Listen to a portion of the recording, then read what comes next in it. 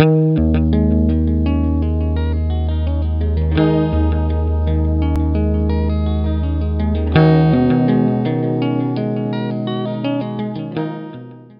back to Games and Thoughts. I'm Traxton. And I'm Michael. Today we'll be talking about objective versus subjective truth. I think this is really a fundamental area of where one starts to build the worldview up. And I'm curious as to what Michael thinks on this topic. So we'll be diving into that. Do you have any opening thoughts, Michael? I guess I would say that I like to keep the objective different from subjective thought because they are obviously very different. I kind of believe objectivity to be like math and science, I guess, and subjectivity would be more like artistic type of things. Right. Where there isn't a definite answer. A definite answer to what? To, like, what is good art and so on and so forth. Right. So, I guess you would say that objective refers to things that are concrete and beyond emotional experience? Or beyond conscious experience? Yeah. Even like color, or what we perceive as color, is just like electromagnetic waves. Like, color doesn't actually exist in the objective world. It's kind of just how we perceive it. Right. Yeah, that's interesting because if you read someone like Plato, he was arguing that redness was this objective reality that existed in this metaphysical realm. And that's really the only way you can get to making the subjective objective in that way. So, I think one issue you run into with this strict dichotomy is questions like, is there objective reality without the existence of any subjects? Like, could we even talk about an objective world that existed outside of something to experience it? That's one of those things that you just don't really have the answer to, I guess, because you can't know for sure. Like, there isn't a way to know it. However, we're just kind of forced to believe that the objective world exists without us. Right.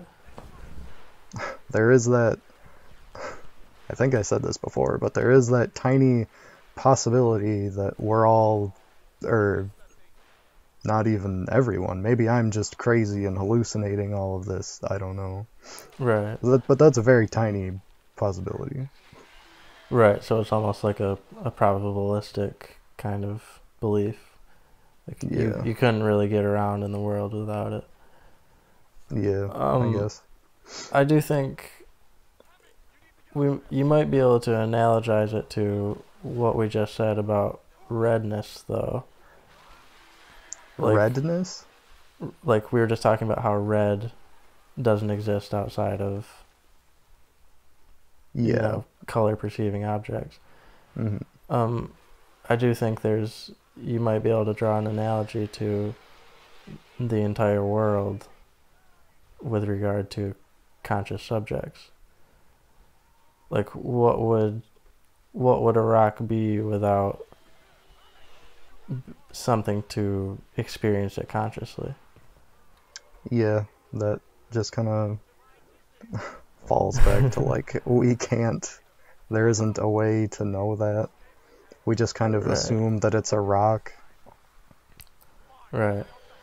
Well, it's interesting. I've actually heard there's someone named Donald Hoffman, who I've listened to on a couple podcasts, who actually argues that there is no like what we're talking about, there is no objective reality outside of the existence of subjects. And he actually uses game theory to argue that, evolutionary game theory. Basically, the claim is that it's more conducive to survival as a species to see the world in a way that's useful rather than true. And I guess that's a lot to kind of digest all at once, but I think it's a very interesting road to go down because it kind of goes against our basic assumptions of the world. Yeah. We just kind of assume the world exists because that's what we know, but I don't know. It could be that the objective world as we know it doesn't exist, but I don't know. Right. Well, even set aside questions as to whether it exists, because I do think that's kind of beyond anybody's scope. Yeah. I think just even to argue that it may exist radically different than we perceive it, I don't think is too far-fetched. Yeah, we're definitely limited in our perception. Right. We only have the five senses, and it's enough to live. Right. It's very good for the purposes of reproducing, but Yeah. there's kind of this scientific assumption that it's also good enough to completely understand space-time, you know? Yeah. We seem to be the only species that exhibits that type of curiosity about the world too. Yeah. But I guess you might be able to see rudimentary forms of it in other animals. I'm not familiar enough to say one way or the other. It's interesting with animals because I'm not really sure, I guess to relate this topic, I'm not really sure how much subjectivity animals feel, or like if they can feel emotions Okay, yeah, that's interesting. in that kind of way, or if they are capable of conscious thought, I guess. Right. So, I guess there's different levels of consciousness, I'd say. I think what you might be referring to is self-consciousness, right? Like if a dog is aware that it's a dog that exists, Yeah, and that's thinks of itself in that context. yeah. When something is self-aware, I guess I should have said. Right. And it's not clear at all where that line is crossed either. Yeah, I guess it's one of those things I'm not really sure. I guess you would have to analyze their brains more, and compare it to a human's. Yeah, I mean, but we can't even really pin down in the human brain what causes self-concept to come to be. So it'd be doubly difficult to do it in animals. Yeah. Well, when we figure it out, we'll compare and contrast. Right. Well, I've seen some experiences, like in various psychology courses, where they'll put an animal in front of a mirror, and like if the animal can understand that it's looking at itself, then they take that to mean that it has a self-concept. I think I heard about an experiment like that with pigs or something that showed that like pigs are really smart because like they could use, I don't remember the experiment at all, but it was something about pigs and they were using a mirror to find food. Oh yeah. Yeah, I've read various things that talk about pig intelligence, which is surprising for some reason. But yeah, to go back to the mirror thing, I don't think that's sufficient for proving that something has a self-concept in the way that we mean self-concept. Yeah. Self-concept, you kind of have to realize that you exist in not just an objective way, I guess.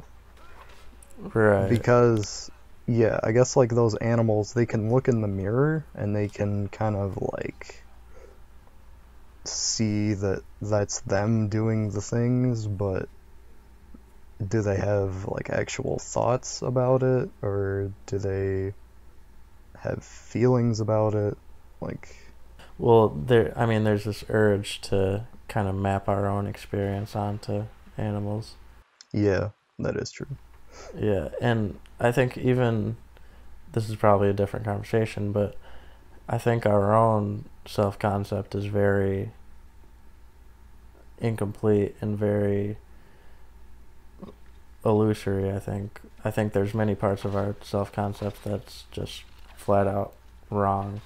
Like this idea that we're a subject riding around in our heads and we're the same subject that we were as a child is just, it doesn't make sense philosophically or scientifically.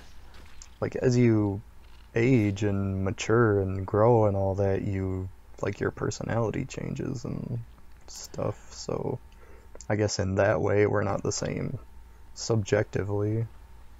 I guess you could say that we're always changing in that regard. Yeah, well, that's the thing, is that everything about you changes. Mm-hmm. So there's nothing to hold on to say that this is the thing that's kept me the same person since I was a young child. I guess I was gonna say that, like, objectively you have like the same organs and body and whatever else, but you could make the really nitpicky argument that like your dead skin is always peeling off and Right, whatnot. yeah, the cellular argument. Mm-hmm. Yeah, I just think it's easier to, I mean, we're the same process being carried out, but I think it gets really messy and I think metaphysical in a way when you start claiming that there is this you that exists internal to the body or with the body itself. Yeah. That's kind of human nature a little bit. We want to think that we're Right. special. Yeah. It may also come back to this original question about the primacy of consciousness, though, that one way or another we feel that consciousness is integral to our experience of the world, so we kind of just push it to the forefront of everything. Yeah. It is pretty important, I guess. Yeah. Well, I mean, by definition, it's the only important thing. Mm-hmm. This is something Sam Harris talks about. Without consciousness, there's no value in anything. Like, there's no bad thing that can happen to a lifeless meteor. Well, we're getting close to time here. Yeah, we are indeed. So, any last remarks, I guess? Not on the topic. No, I think it's an interesting topic. We may have to revisit at some point. Yeah. I'm not sure that I have anything else to say. I think I kind of made my stance clear. Alright. Well, we will see you guys next time on Games and Thoughts.